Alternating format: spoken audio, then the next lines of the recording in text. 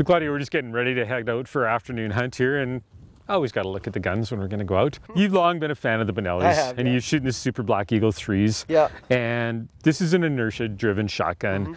And I think the big advantage, there's always I've got the Beretta here, the A400, and it's a gas gun. And I think the big debate between shooters is always, what's better, inertia or gas? And, I think they both have their place. And these things are usually like shovels here, aren't they? They're real tools for you guys, and they're dirty all the time. You've got different guys shooting them all the time.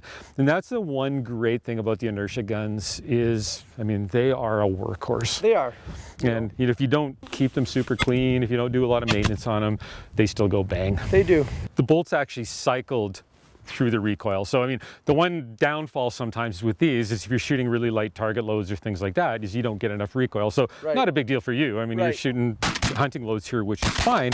And that's where the gas guns come in. And the gas guns have a gas port in them. So when you fire, you get that little blowback of gas that actually works the bolt. So the great thing about those is they'll work with the lightest of loads.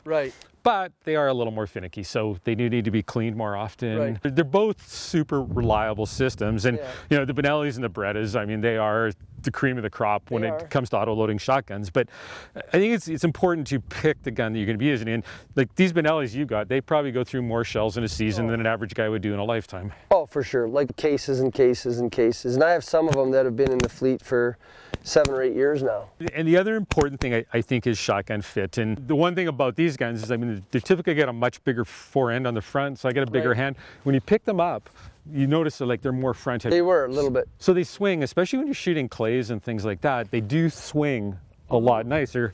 So the other thing about the gas-operated guns is the recoil is a little bit reduced because you're actually letting a little bit of gas off behind. So if you're sitting in a goose blind or duck blind or something like that, you're probably not going to notice it shooting a limited ducks. But if you do a lot of high volume shooting, so guys who are doing a lot of trap and things like that, it does become a bit of an issue. The great thing that Beretta's got is they've got this kickoff reduction system as well in the stock, and it does make a big difference. You're not going to go wrong with either one. And what I would really suggest is getting one of each. Yeah, exactly, exactly.